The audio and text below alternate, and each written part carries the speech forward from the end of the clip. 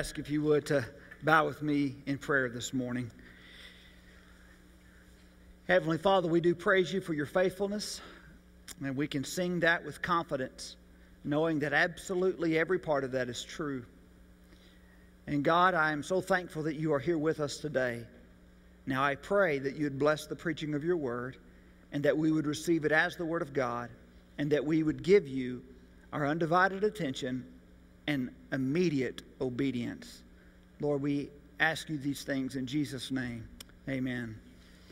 All right, well, I'm going to ask if you would to go ahead and open your Bibles to the book of James. For those of you who may be guests with us here today, I have been in a series in the book of James now for, well, some time. And we are in chapter 5, and the title of this series is Common Sense Christianity. And I'm going to tell you something. I have been truly blessed in many ways myself as a result of these messages. A couple of weeks ago, we talked about how pride produces contention. And then last week, we talked about how arrogance is offensive to God. And this week, we're going to talk about how covetousness corrupts. Being a person who is consumed with a covetous nature, that's going to corrupt you. And so you can tell by the title of these messages that it's very practical. These are things that we ought to know as Christians. We ought to know that pride produces contention within relationships. We ought to know that. We ought to know that arrogance, when we are arrogant and we fail to seek God, we ought to know that that is offensive to the Lord, because the Lord wants us to seek Him in everything, correct? And this morning, we ought to know that covetousness corrupts. I mean, the Bible says, thou shalt not covet. And when we covet and we long for things of this world, and we're not content with what God's blessed us with, and if we're not using what God has blessed us with for His glory, then it's going to corrupt us. And the very things that we're hoarding, the very things that we're coveting, will be the very things that stand against us on the day of judgment. All right? And that's what James teaches us this morning. And so let's go ahead and read from James chapter 5, and we're going to read there in verse 1, and we're going to read down through verse 6. So James says, Come now, you rich people, weep and wail over the miseries that are coming on you. Your wealth is ruined, and your clothes are moth-eaten. Your silver and your gold are corroded, and their corrosion will be a witness against you, and you will eat your flesh like fire. Your stored up treasure in the last days. Let me read that again. He says, your silver and gold are corroded, and their corrosion will be a witness against you, and will eat your flesh like fire. You stored up treasure in the last days. Look, the pay that you withheld from your workers who reaped your fields cries out, and the outcry of the harvesters has reached the ears of the Lord of hosts. You have lived luxuriously on the land and have indulged yourselves. You have fattened your hearts for the day of slaughter. You have murdered the righteous man, and he does not resist you. Okay, and I've had this about just as long as I can, so goodness gracious. All right. So, I mean, clearly this passage of Scripture deals with covetousness. As I was preparing this sermon, I was thinking about a story that I heard one day of a man who was lost in the desert. And I want you to hear this story.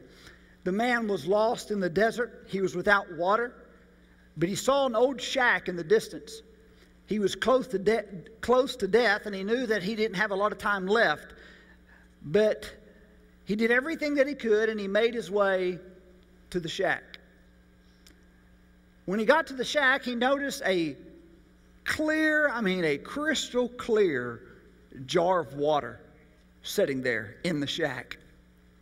However, there was a note attached to the jar of the water. And the note said this: use the jar of water to prime the pump in the back. And when you have when you are satisfied with everything that you've consumed, then fill the jar with water and place it there for the next person. Well, here's this man. Now he's faced with a dilemma. What's he going to do? I mean, he's dying of thirst. Is he going to immediately drink the water? Or is he going to use the water that is provided for him to prime the pump, which would provide him with even more water? But not only would it provide him with even more water, it would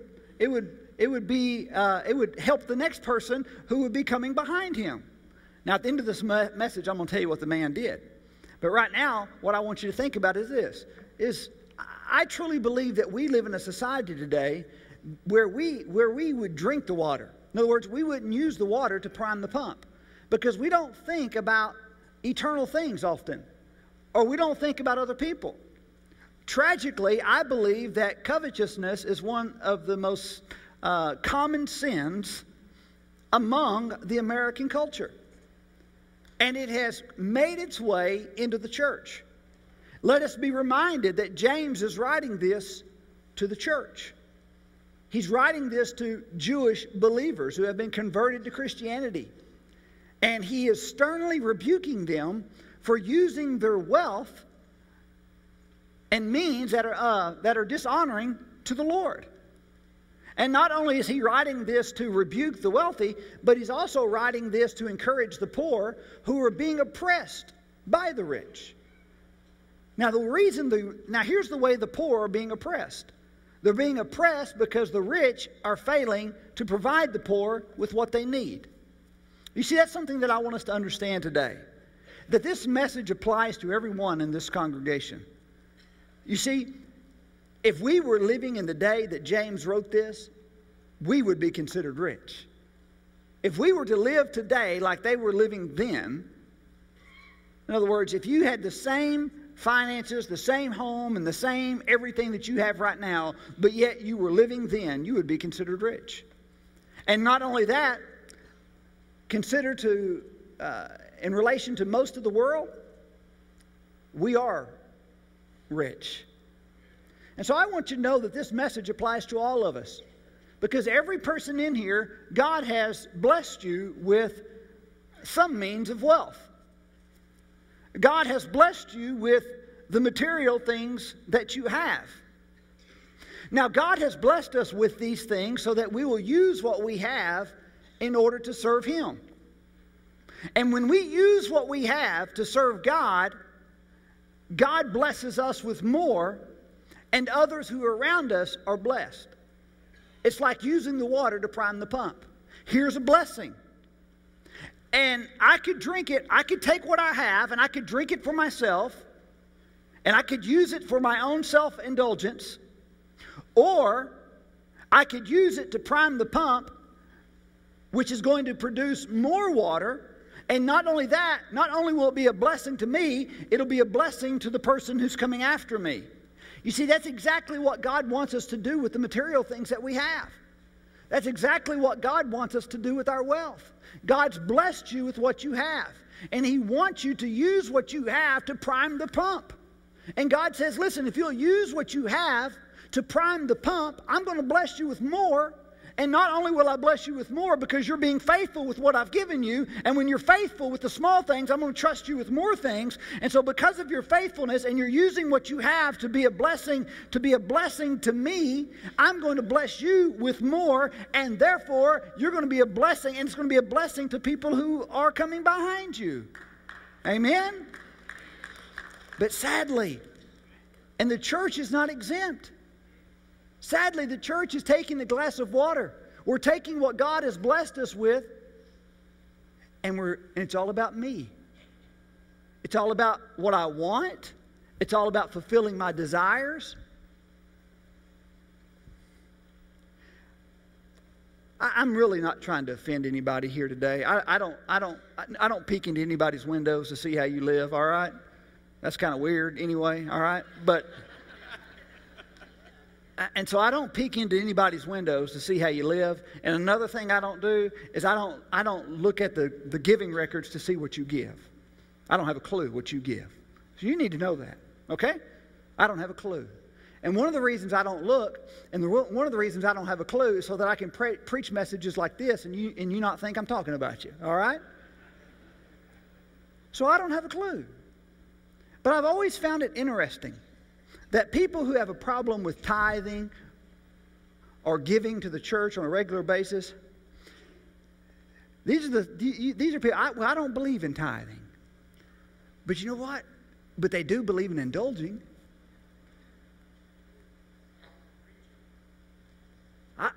Well, do you believe in indulging? You see, they don't believe in tithing, but yet they'll believe in indulging their own desires. And that's just like the man.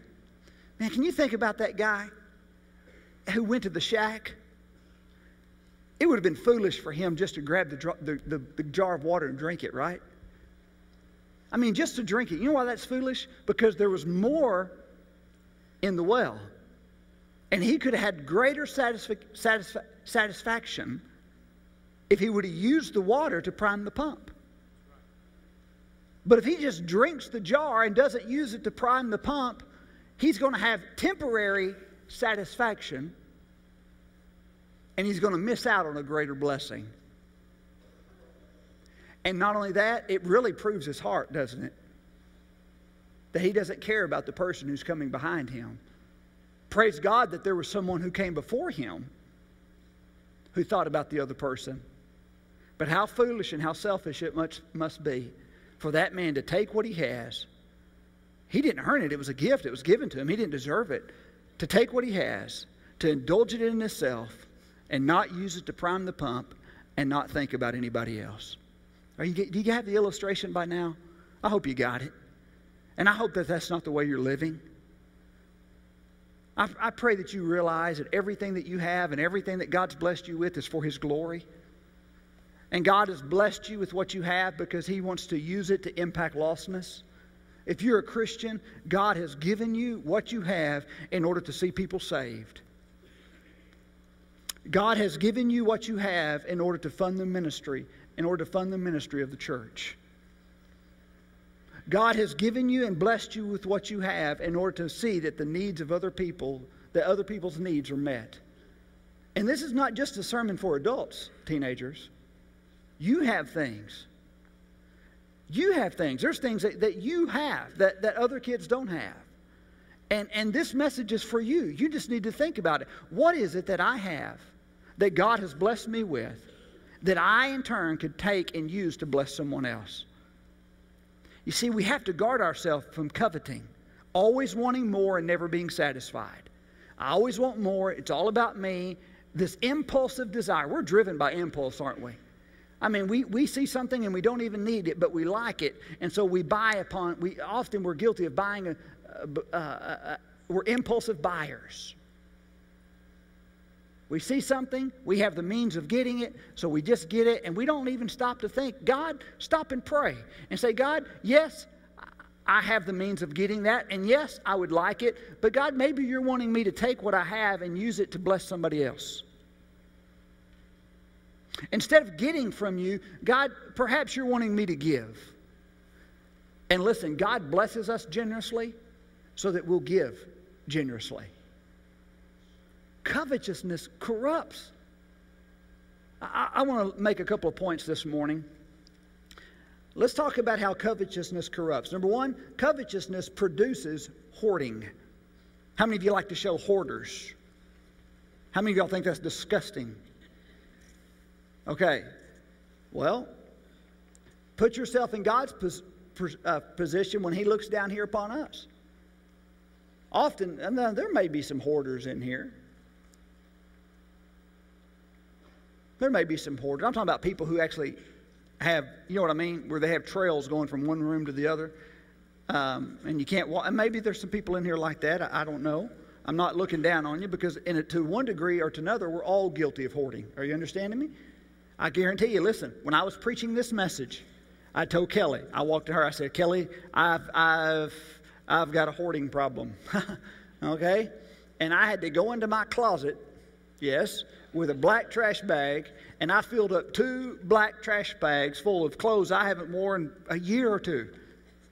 You know what? Am I going to let them hang there and gather dust, or could somebody else be using those?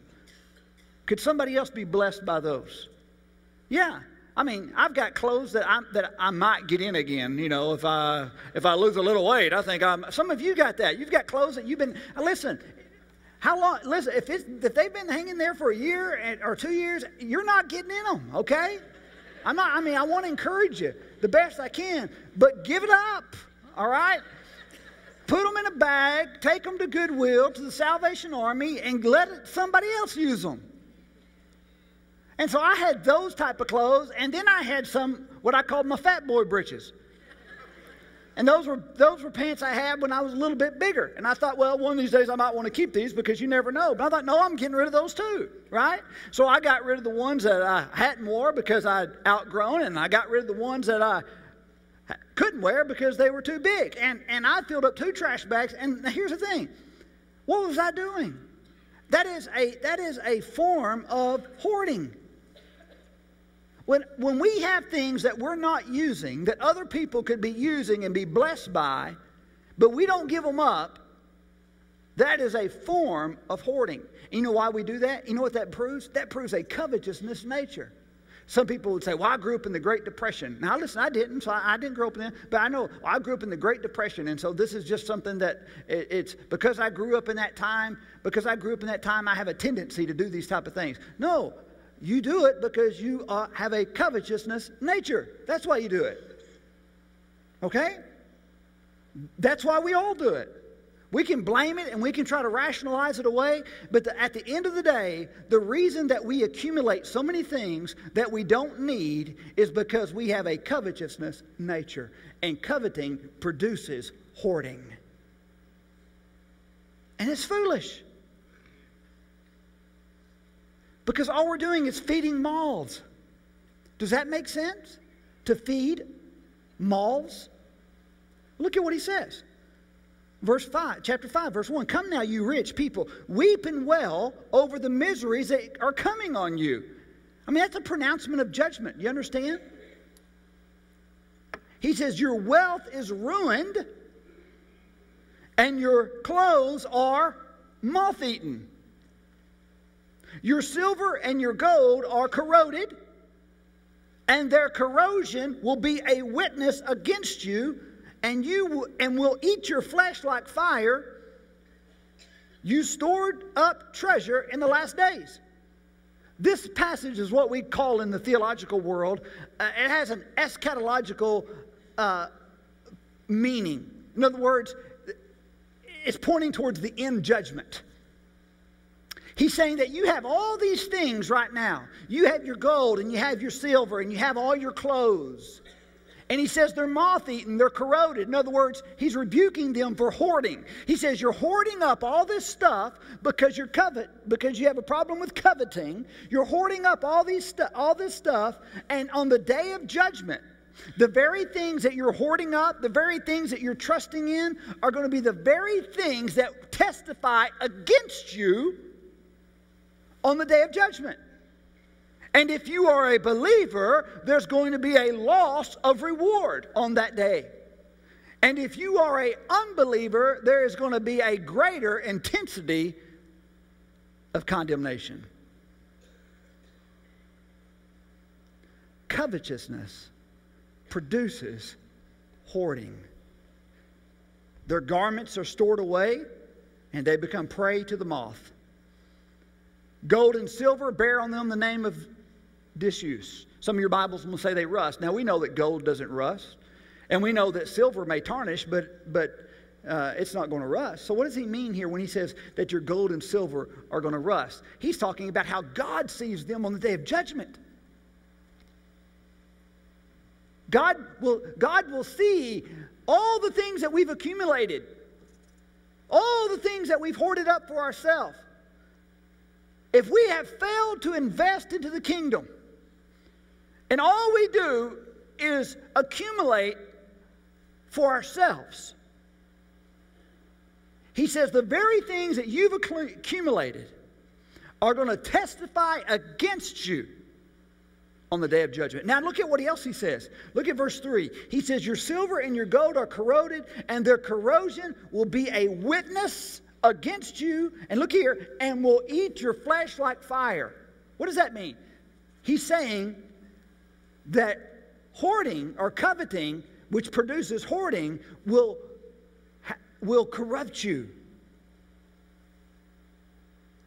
It will corrupt you. When he says, that's exactly what he's talking about. When he says, it will eat your flesh like fire. It's going to corrupt you. It's like a poison.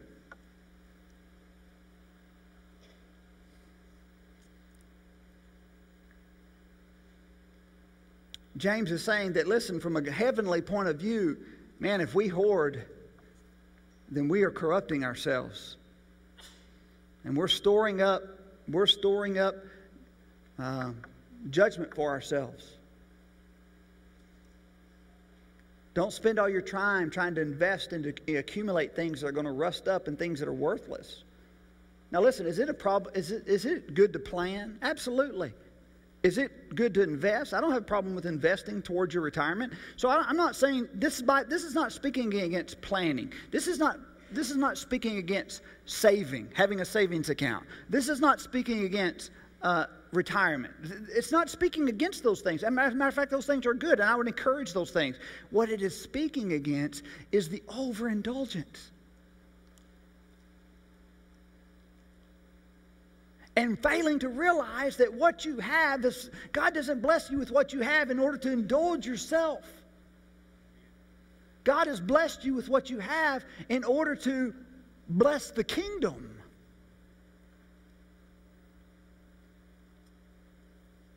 To bless the kingdom.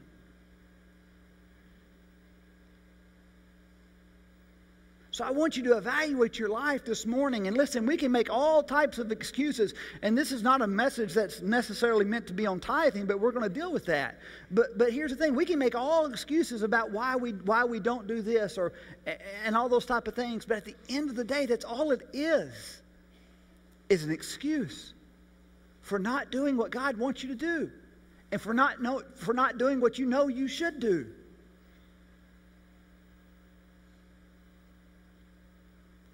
So it may be that you have to do what I do and do some self-evaluation and say, man, what are some things I need to get rid of so that it can free me up to do what God wants?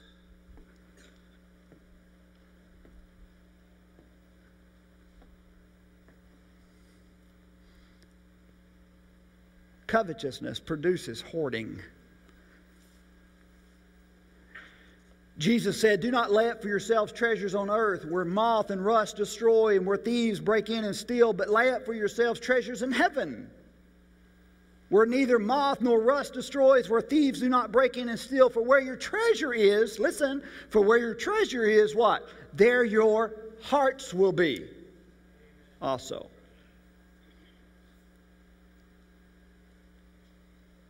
He says that those who hoard and those who seek wealth, he says in the Proverbs, it's going to eat your flesh like a fire. Hoarding is a sign of mistrust. Accumulating things for yourself and failing to invest into the kingdom is a sign of mistrust. You're not trusting the Lord. You're trusting that your way is better than God's way.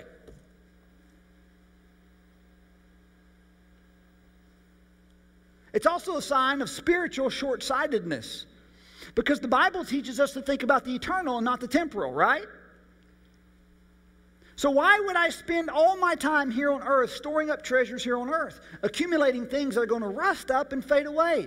Doesn't it make more sense that I use what I have to focus on the eternal and not store up treasures for myself here on earth, which are going to corrupt? Doesn't wisdom say, spend your time here on earth investing in the kingdom so that you'll have eternal reward? Now, here's the way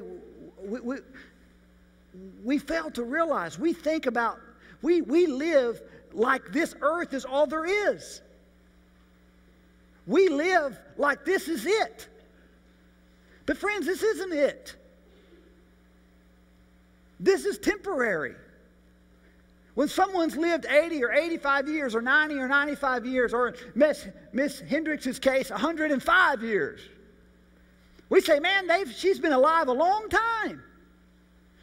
But Miss Hendricks and 105, as you'll testify, is a blink of an eye in light of eternity.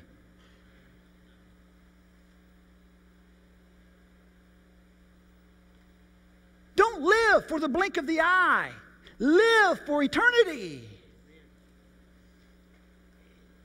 And how do we do that? We take what we have, all that God has blessed us with, and we use it for His glory. Now, does God mind if we have things? Absolutely not. I have things. I'm not speaking against that. Now, there'll be some preachers who get legalistic and they'll tell you, well, you can't have this or you can't have that. You can't. I don't have a problem with that. I don't have a problem with people being wealthy. I don't have a problem with people having boats and all those things. I don't have a problem with that. As long as God's first. Amen? As long as you are honoring God with what you have. As long as you are investing what you have back into the kingdom. I don't have a problem with those things. God doesn't have a problem with those things.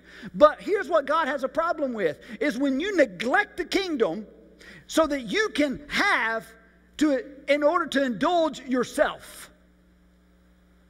That type of attitude will stand against you as a testimony on the day of judgment.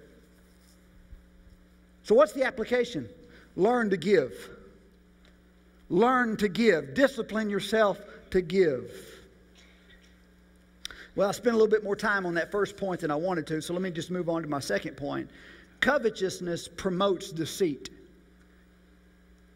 If all you long for is wealth, and more and more and more and more stuff, it's going to promote deceit in your life. Because you are going to be deceitful, and you're going to do deceitful things so that you can have more. A wife will run up a credit card without telling her husband. Why? Because she wants more, and so therefore there's deceit. Or a husband will run up a credit card without talking to his wife. Why? And they try to hide it, and they play this hiding game of trying to hide it and keep it away from each other. Why? Because one or the other wanted more, or they both wanted more. And really what we have is, what do we have? We have deceit. And why do we have deceit? Because of covetousness. Look at what he says. We see the hoarding there in verses 2 and 3. And now he says, look at verse 4. Look, the pay that you withheld from the workers who reaped your fields cries out. And the outcry of the harvesters had reached the ears of the Lord of hosts. You have lived luxuriously on the land and have indulged yourself. So here are these landowners who have hired these farmers to work their land. And what are they doing? They're not paying them. Why are they not paying the workers what they owe? So that they can live what? Luxuriously. Do you see the deceit in that? They're withholding from others so that they can have more in order to indulge themselves so that they can live in luxury. And by the way, that term, you have lived in luxury, translates a verb that is found nowhere else in the Bible but right here. It points to an extravagant life, an extravagant comfort. Now, does the Lord mind us living in those type and having things that bring luxury and comfort? No, what He minds is this, is that when we have those things and they become a vice in our life. I have a recliner. It gives me some luxury. You understand what I'm saying?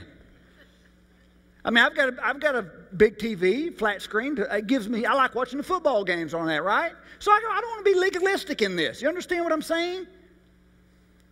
But when those things become a vice, I'm not going to give. I'm not going to invest in the kingdom. I'm not going to prime the pump. I'm not going to think about other people. I'm going to withhold from doing what God wants me to do so that I can have more, because I want to indulge my flesh so that I can have more luxury. And he says that is deceitful. You know why it's deceitful? Because God's saying, listen, I've blessed you with what you have because there's people in need.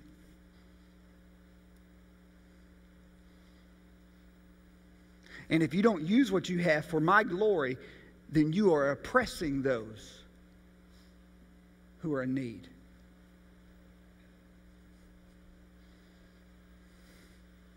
America, we are the richest. Americans, we are the richest people on the face of the earth. God's blessed this nation. And Edmonites,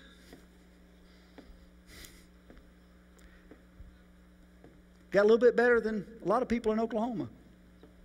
Just tell it like it is. Why has God blessed America? Why has God blessed Edmond the way He has? Why has God blessed this church the way He has? So that we can hoard? So that we can indulge our flesh to live in luxury? Or so that we'll be faithful to invest it back in the kingdom? So that the poor are not oppressed. So that the lost will be saved. And so that the ministry of the church will be strengthened. Covetousness promotes deceit. The scripture says this in Proverbs 21, making a fortune through a lying tongue is a vanishing mist, a pursuit of death. If you seek to gain wealth through deceit, he says you are in the pursuit of death. Let that sink in for a moment.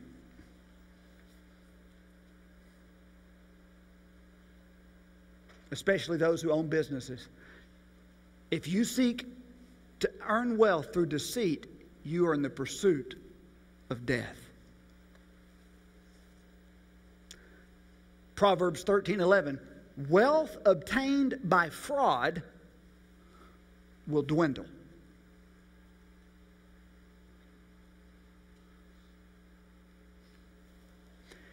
Some of us may say this morning, we would say, well, I have material wealth, but it was not obtained unrighteously.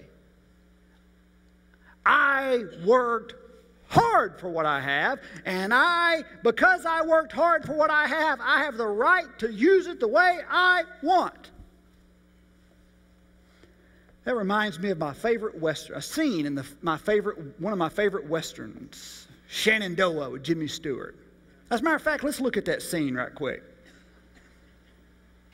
Lord, we cleared this land, we plowed it, sowed it, and harvested. We cooked the harvest. It wouldn't be here, we wouldn't be eating it if we hadn't done it all ourselves. We worked dog bone hard for every crumb and morsel, but we thank you just same anyway, Lord, for this food we're about to eat. Amen.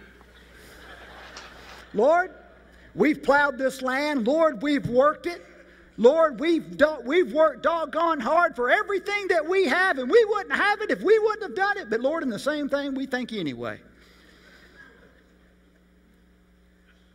Well, that's how we act. Listen, that's how he voiced the way many live. He voiced how many live. Because most of us probably wouldn't voice it that way. We wouldn't say that. But that's how we live. If we don't take what we have and use it for the glory of God, that's exactly what we're saying.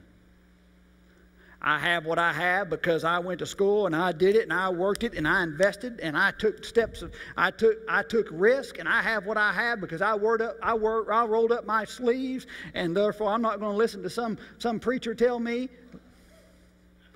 hello, Jimmy, how you doing today? Jimmy Stewart, right? That's exactly the same thing that he would say.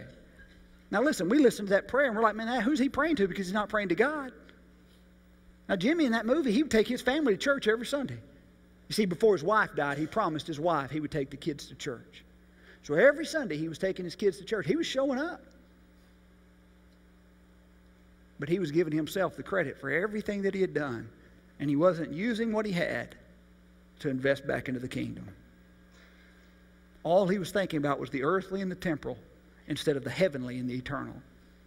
You see, covetousness Covetousness, as I told you, produces or promotes deceit. So what's the application? Be honest in all your dealings. Be honest. Be an honest person.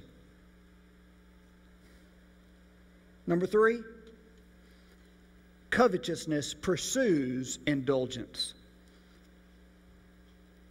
Luxury itself is not a sin. I mean, you are sitting on padded pews. Correct? How many of you are thankful for that this morning? So luxury itself is not a sin. But it is a sin. It becomes a sin when luxury keeps us from ministering to those whom we are responsible for ministering. If you place your luxury over ministry, it is a sin.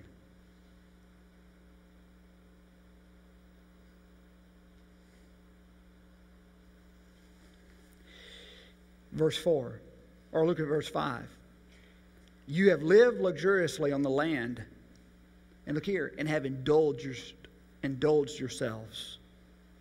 You have fattened your hearts for the day of slaughter. Some of you may have a hard time with that translation, understanding that. Those of us who grew up in the country, we know what that means. When it's time to slaughter a heifer, you go out in the pasture, you're going to slaughter the one that's well fed. You're going to leave the skinny, thin one alone. You're going to slaughter the one that is indulged. This is a pronouncement of judgment. God's not saying, listen, I'm going to throw you into hell, but what he is saying is that there's going to be a stricter judgment for those who have chosen, for those believers who are misusing their wealth. For those believers, remember the context, we're talking about believers. For those believers who have misused their wealth and have instead chose to indulge because of their own luxury, he says, they have fattened their hearts for the day of judgment.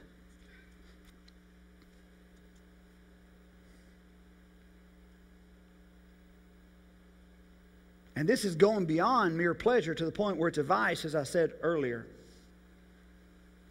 We have to realize this, that when we indulge ourselves,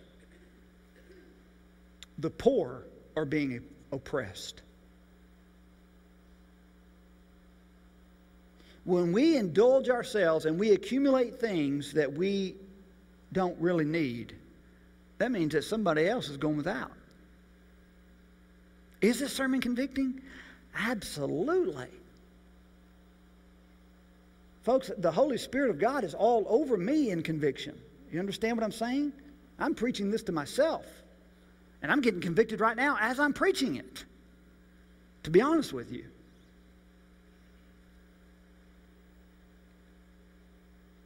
So what's my application?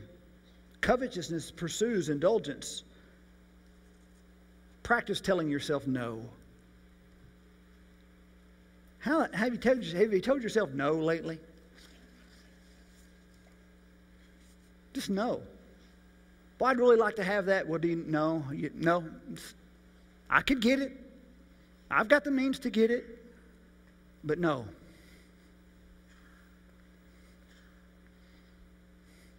I've got 3 or 4 of those, but I don't have that color. No. Just practice telling yourself no. Again, I pray that you hear me in this. I'm not preaching legalism. God doesn't mind you having things.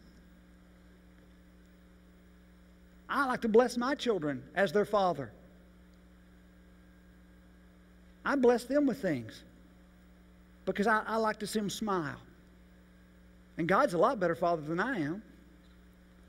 And God will bless us with things. He'll even bless us with our wants. And I believe that there's times, I believe that there's even times in our life where the Lord says, you know what? You've been faithful. Indulge a little.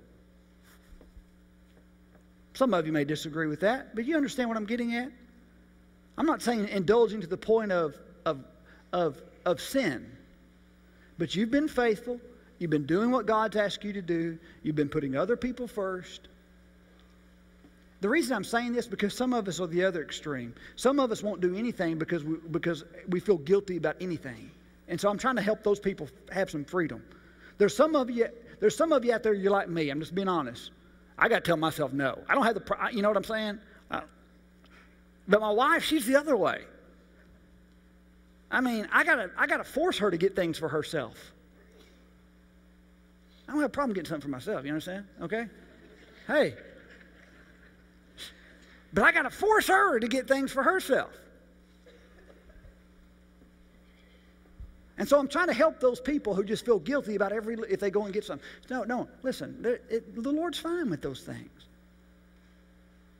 I'm not trying to put a yoke on you. But I am telling you this. He's fine with it. Number one, when we've sought Him and we've asked His permission. And number two, if we're being faithful in our lifestyle.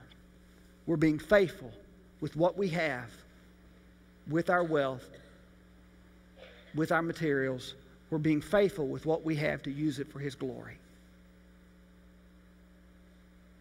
Are you getting that? So, but for those of you who may be like me, practice telling yourself no. Covetousness practices betrayal. I conclude with this last point. He says, you have condemned, verse 6, you have condemned, you have murdered the righteous man, and he does not resist you. They've taken it to that point where they've condemned people. Now, some people, is murder literal or is it metaphoric in this passage? Well, throughout the book of James, he's used that word murder metaphorically. So if we're going to stay faithful to how James has used it throughout the book, then we would say that this is a metaphor. However, there are other people who would say, no, this needs to be translated literally. So let's talk about that for a moment. If it's literal murder, what he is saying is this: because you are oppressing the poor by holding back from them, they're dying. Because you are oppressing the poor and holding back, they're not having their needs met and they're dying. And it is murder. Or he could be saying, because you are oppressing the poor and they're not resisting you, you're holding back, giving them what they need, and I see that as murder. Not really that they're dying, but because of your attitude toward them and your attitude towards your wealth. Either way, what's the whole idea? The whole idea, the emphasis is not to be placed on the murder. The emphasis is to be placed on the oppression. Because here's the idea. Because you're not using your wealth to help other people, they are oppressed. That's the idea. So, honor the Lord with your possessions and with the first produce of your entire harvest. Proverbs chapter 3, verse 9. To me, it is unthinkable to spend our days here on earth amassing and hoarding wealth, knowing that the day of judgment draws near. Does that even make sense? The day of judgment draws near. It is unthinkable to think that we're going to spend our time hoarding and amassing wealth. We should be giving it away. Jesus said in Matthew 6:33, but seek ye first the kingdom of God and His righteousness, and all these things will be added unto you. I want to conclude with this. I think the message has been pretty clear, hasn't it?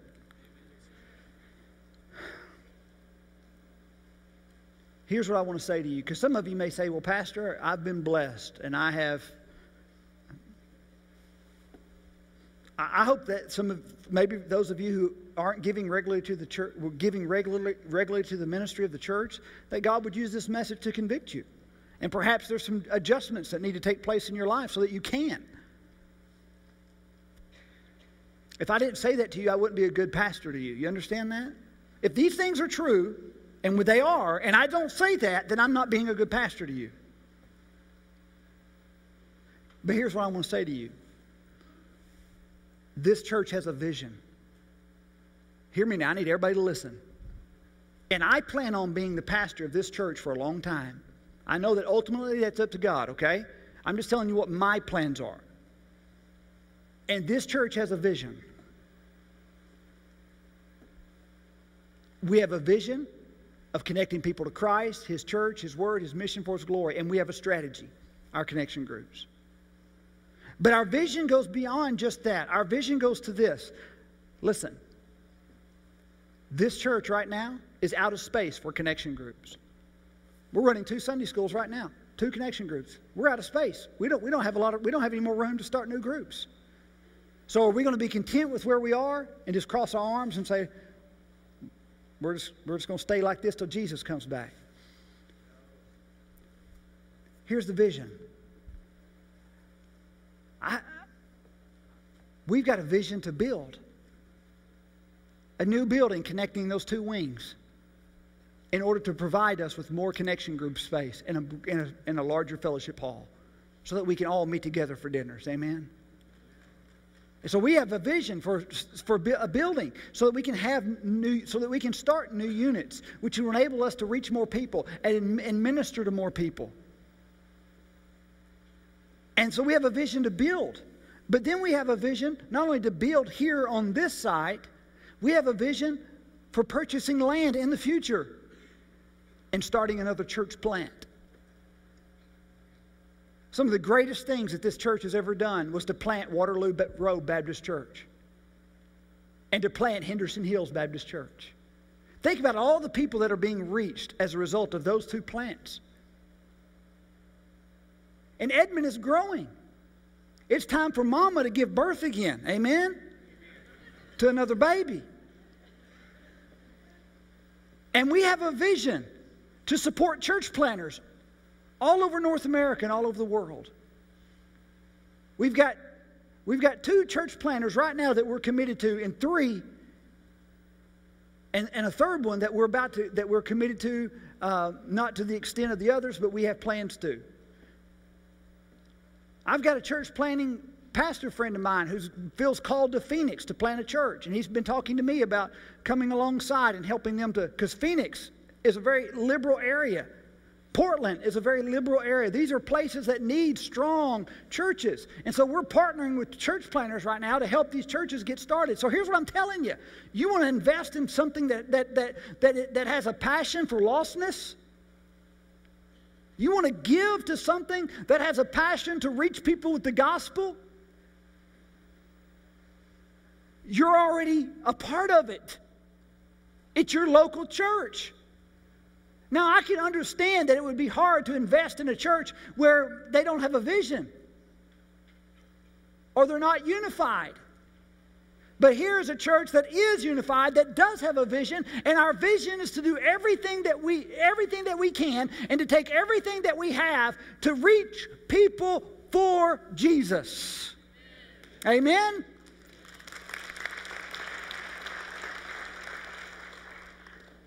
And the only thing that will keep us from doing that, covetousness. I want to ask if you would to bow your heads this morning.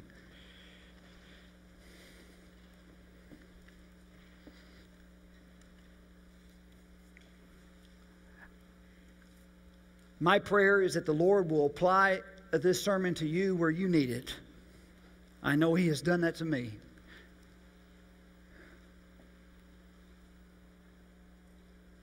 I pray that you would praise the Lord and thank the Lord that you're a part of a church that has a vision. And our vision is not about promoting ourselves. Our vision is about impacting lostness, reaching people with the gospel.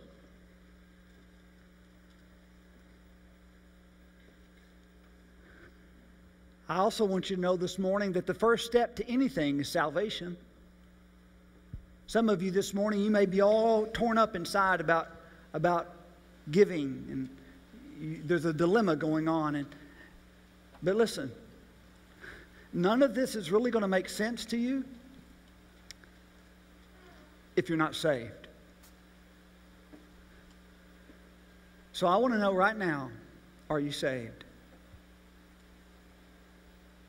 Has there been a point in time in your life where you've come before God in humble, broken repentance and said, God, I am sinful and I need your mercy. I need your grace. My sins are many and I need your forgiveness. I trust in Jesus as my Lord and Savior. I believe that He is God's Son. I believe that He is your Son. And that He died on the cross for me. And that He was buried and He rose from the dead. I confess with my mouth that Jesus is Lord. And I believe in my heart that He is risen. And I surrender my life to Jesus right now as my Lord and Savior. Dear friend, if you prayed this morning for salvation, here in a moment I'm going to ask for all of us to stand.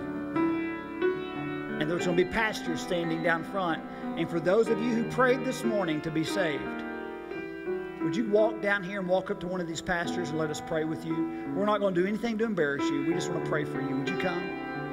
Here in a moment I ask you to stand. You come. Others of you this morning, you just need to pray for wisdom. Say, God, help me to know what you want me to do. I'm confused in my heart right now about what I should do concerning this message. And I need you to make some things clear for me. Maybe you just want to come and pray for clarity between you and God. Maybe you want to come and repent and tell the Lord you're sorry. By the way, that man I told you about at the beginning of that sermon, he chose to prime the pump. What are you going to choose to do? Take what you have and drink it, miss out on the blessing, and think little of others? Or are you going to take what you have and use it to prime the pump? Maybe you want to come and ask the Lord to help you with that this morning. Father in heaven, I pray for your Spirit to be poured out among us now in Jesus' name. Amen. Would you